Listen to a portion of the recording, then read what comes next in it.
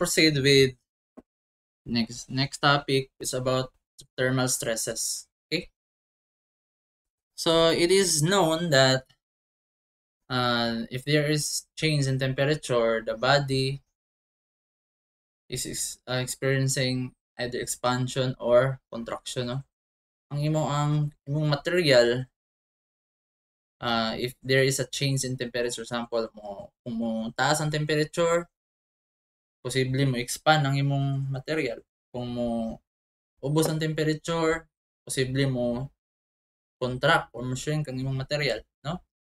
Now, how do we account the amount of deformation? Based on experiments, the amount of deformation is equivalent to alpha L delta T, where the alpha is the coefficient of linear expansion, the L is the original length, and delta T is the change in temperature.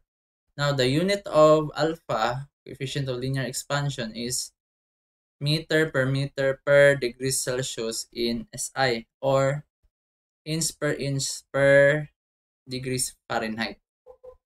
Take note nga kaning del T deformation, ang unit ani niya is unit of length, meter or inches. Okay? Okay, so how do we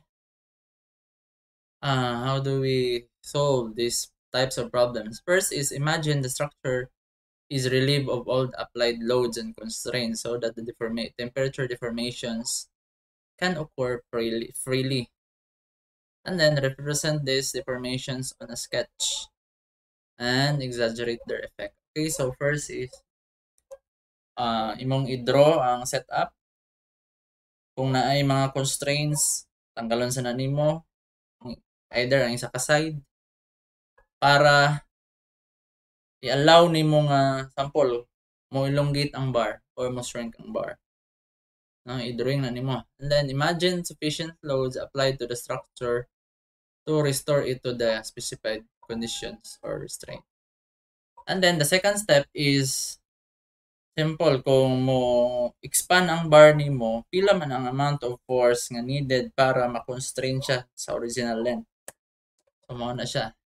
And then third one, the geometric relations between the temperature and load deformations on the sketch give equations that, together with the equations of static equilibrium, may solve the unknown quantities. Okay, so in order to illustrate these steps, let's have this example. You have a steel rod, 2.5 meters long, okay, kani,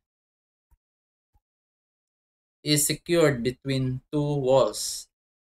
If the load on the rod is 0 at 20 degrees Celsius, okay, so ganyan nga, at 20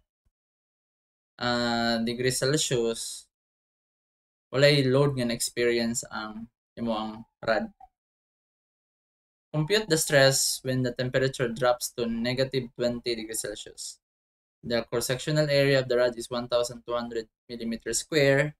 Alpha is 11.7 micrometer per meter degree Celsius, and elasticity of 200 gigapascal. The first scenario is the walls are rigid, meaning dili gid mulihok ang wall, steady kayo. So in effect, ang imong rod pod ma-constrain siya, no? Instead nga mo shrink man tani o mo contract man taning mo ang imong rod kay may ubos ang temperature, but rigid kay imong wall, fix siya dito, di siya kalihok, no? So naay stress karon nga ma-develop, and that is what we call the thermal stress. And second, the walls spring together a total distance of 0.5 millimeter as temperature drops. So the second scenario, ang imong wall daw is allowed to move, no? Mulihok di ay ang imong wall, so dili siya fix sa second scenario. Nya may move siya og 0.5. And then pila man ang stress ani. So using this problem, makita nato no nga in designing structure, kung rigid kay ang imong structure diha, makita nato nga dako ang stress nga develop sa imong material. Whereas kung i-allow nimo ni siya nga mo-move, so na mga structure no nga ilang allow pod for thermal stress no nga ma-eliminate siya, so i-allow nimo mo ng imong wall is moving or structure is moving. So na yung mga ninana. Okay. First is imagine the rod is disconnected from the right wall. So this is the first step.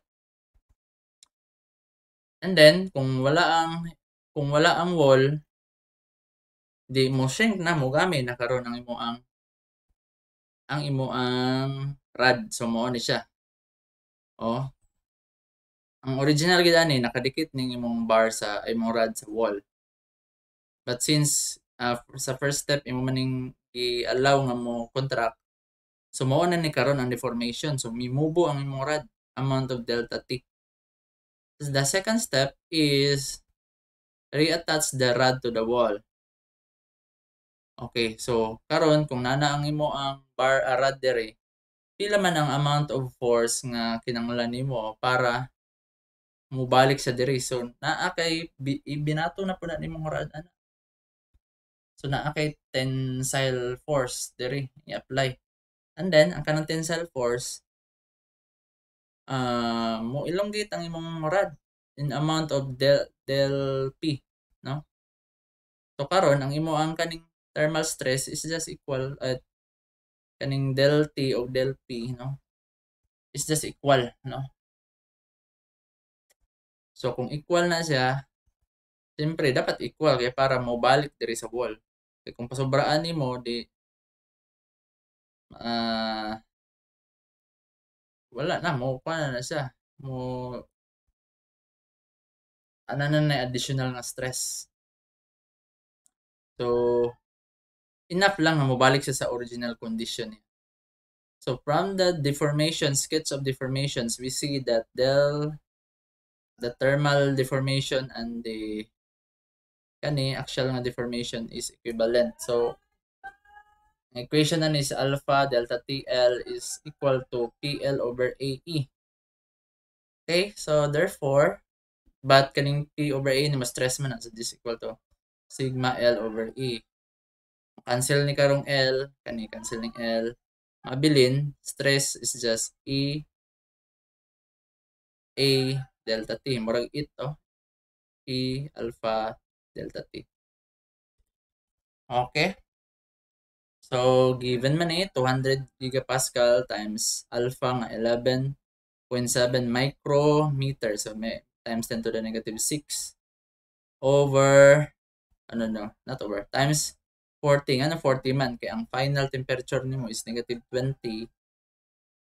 Nya, 20 pod. So, negative 20 minus 20 is negative 40. Take only the positive, no? I-change raman yung ikuha na. What is the magnitude? So, times 40. Mo ni siya ang stress na develop sa materials 93.6 times 10 to the 6 or 93.6 megapascal. Okay? So, mo na siya. For the second scenario, the walls spring together. So, milihok ang walls of 0.5. So, unsay bato ni mo ana? Ang imo ang del T equal na ni siya karon sa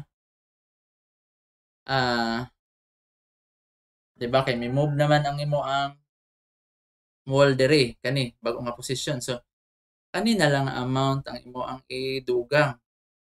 Kani nga amount kani del P. Kay mi-move naman dere ang imo ang wall. So therefore ang imo ang thermal deformation is just equal to del actual deformation plus yield kaning yield nga 0.5 mm. Again, imo running ang kani is just equal to alpha L delta T is equal to stress L over E plus 0.5 times 10 to the negative 3. And then, makuha nimo ang stress ani is 53.6 MPa. So, makita nimo nga mas gamay. Ano mas gamay man? Siyempre, kay gamay na lang man ang force nga imong bira, no? Kay milihok naman ang imo ang structure. Tumawa na siya, na-relieve gamay ang imo ang material sabot ana. gamay na lang ang iyang experience ng thermal stress. So that's it.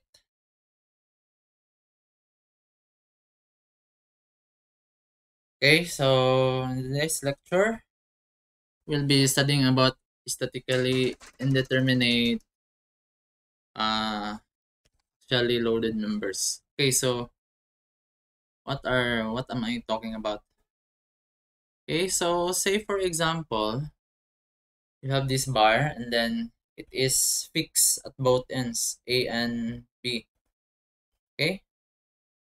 So naa kay bar karon and then mo na siyang gi-fix at both ends, A and B. Okay, so what happens is that the free body diagram niya looks something like this. You have force in A and force in B, both ends, and you have the P, okay, which is the weight aning bar. Okay, so the question is, how do we get kaning mga forces? Duha man ni ka unknown. Okay, so what we do in statics is we get the summation of forces along the vertical and equate that to 0. So you have FB plus FA minus P is equal to 0. And then you have one equations but two unknowns. So how do we get FB or FA? No, so wala na tayong equation. So that is what you call statically indeterminate members, no? We cannot actually get the forces using statics alone. So we need to find or we need to know how this bar is elongated or unsa ang stresses nga na-experience niya, no? So we need to find another equation and we can get that by using the principles nga na-learn na to so far. Okay, so there are daghan man kani siya og posible nga mga forms, no? Nato na ma-discuss tanan. Unsay mga format niya. Okay, so ang atong buhaton na lang is we'll have an example. Okay, so how do we, okay, before we go on to the example, how do we solve these problems? First is draw a free body diagram and apply the equations of static equilibrium. Okay, so that's one. We have one equation. If there are more unknowns than independent equations of equilibrium, obtain additional equations from geometric relations between the elastic deformations produced by the loads. Okay, so kinahanglan na nato kaon ang or we need to look at the elastic deformation. Using that one, we now have another equation that will be pwede magamit, no? Okay, so say for example, we have this problem. The shear concrete post in the figure is reinforced axially with 6 symmetrically placed steel bars, each 600 millimeter squared in area. If the applied load is 1,000 kilonewton, compute the stress developed in each material. So we need to compute the stress in the concrete and also in the steel bars. Use the following moduli of elasticity for steel, 200 gigapascal, for concrete, 14 gigapascal. Okay.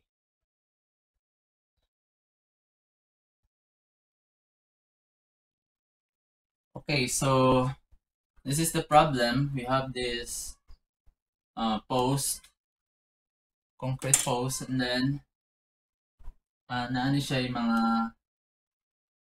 steel bar sa sulod, no? 6 kabuok.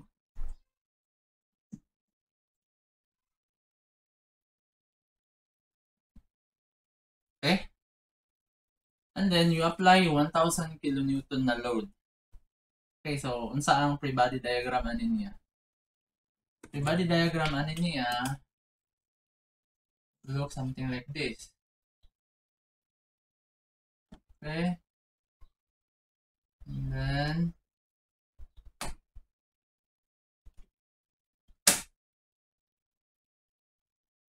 okay. So you have 1,000 kilonewton load. Okay, so ang mga weight ani is wala naman consider, okay, for this problem. Gamay ra siguro compare sa mga load. Okay, and then kung sa buhaton sa imong concrete ani, yan ang i-try to resist. No, using sa imo ang concrete o sa imong bar. So, you have force developed sa steel and sa concrete. Okay? So, nga naman siyang na-fall man siya sa statically indeterminate. Because if you apply the summation of forces along the vertical, sa metabo ni, you have PST plus PCO minus 1,001 1 times 10 to the 6 na lang ni kilonewton man eh. Okay, so you have two unknowns in one equation. And then wala naman tayo laing equation makuha na using statics. So this falls under the statically indeterminate. Okay, so unsay another again, unsa tong step 2? Look for the elastic deformation. So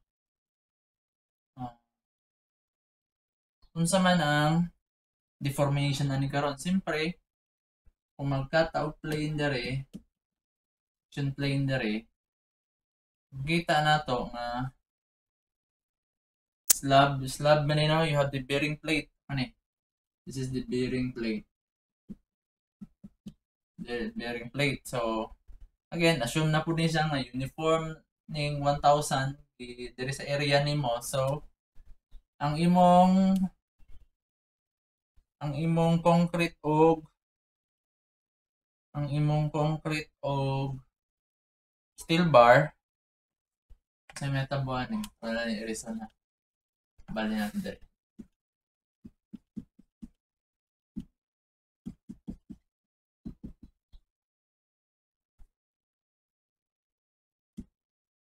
Kaya ang hatabuan ni karon mo deform ni siya, munaog ni diri. Munaog ni diri karon. Okay? So, ni deform ang ato ang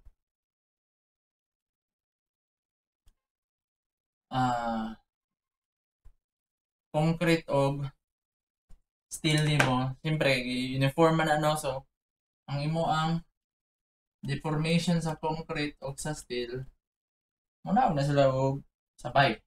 Okay? So, this is the second equation na imo ang kinahanglan in order to solve this problem. Again, this is the deformation, no? So, ato ning i-relate karon sa imo ang force. So, unsa man na siya? Again, deformation is just sa galang strain, deformation over length. Okay, hamni sila total length, no?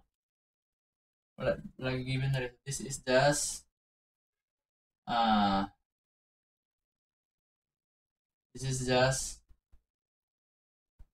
strain in the concrete. Okay? Strain in the concrete is just equal to times L. No? Tama ba? E is okay. This is just equal to strain in the stress times stress steel times. Okay. And then, ato pa ning i-relate sa stress. Mahimo na ni siyang stress in the concrete over E sa concrete is equal to stress in the steel over E sa steel. Okay? Therefore, makuha na ito nga ang stress sa steel is E over steel, E over concrete times stress sa concrete. Okay? And then, given mo na sa problem, this is 200 gigapascal and 14 gigapascal. Cancel na ni. So, stress in the concrete is 14.3. Stress in the concrete. Ay, mali day. Stress sa steel is just 14.3 times stress sa concrete. Okay? And then, i-relate pa gid nato ni sa diri para mahimuning force. So, this is just okay, ito na ning kuanon. Ito na ning solvon.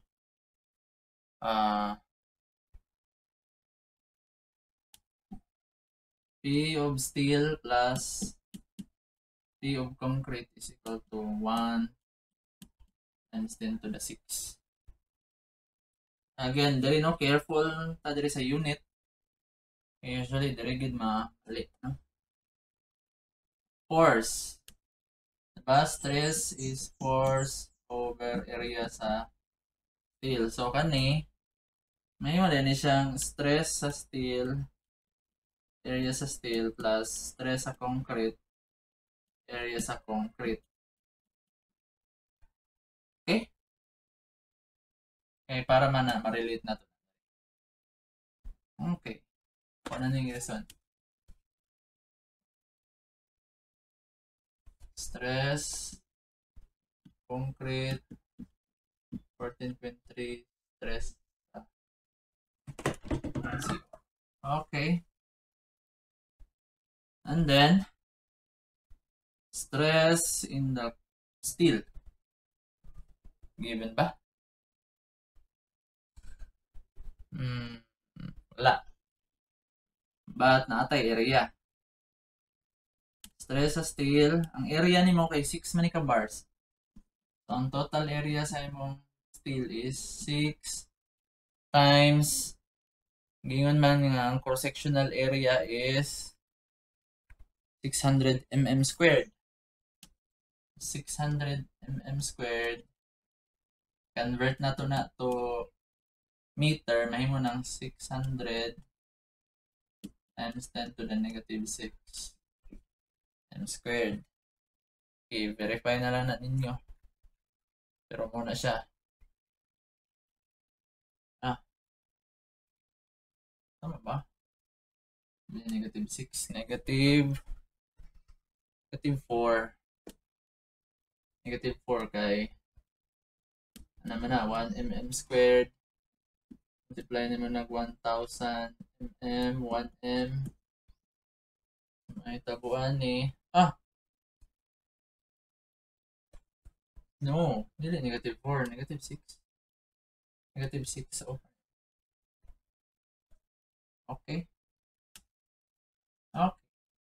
So, mahimo din yung 6 times 600 times 10 to the negative 6. Plus, again, tanawa na to ni stress CO plus area concrete. Unsa ang area sa concrete? Based sa problem, 300 mm daw ni. Kani,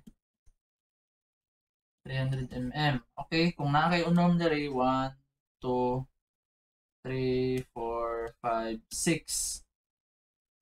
So, ang area sa concrete nimo karon is 300 square man 300 square minus ani. So, ang kanira minusan nimo sa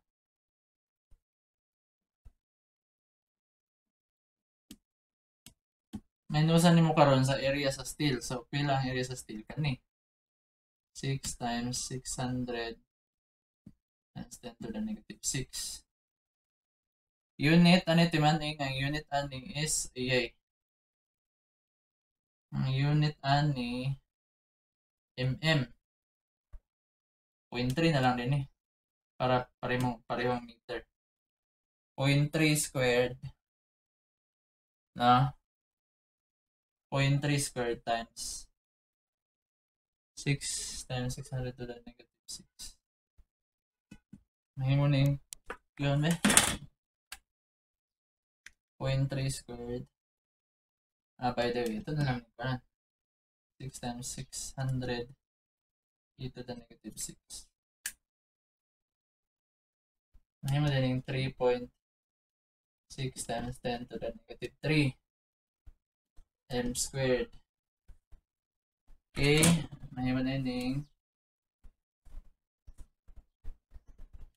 3.6 times 10 to the negative 3.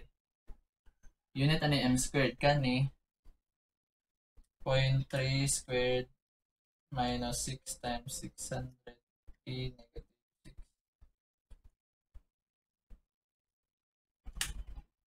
Point 0864. And a 0.0864.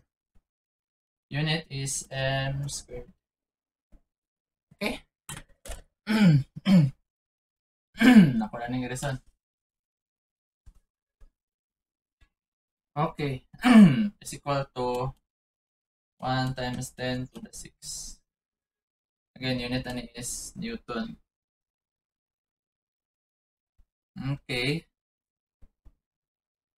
So, makuha na to ni karon equation is ano eh. Kanya ito nakuha ang equation.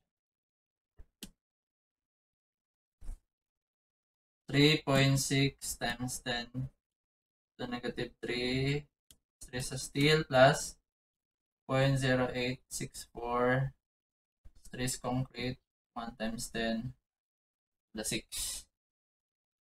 Tama? Okay.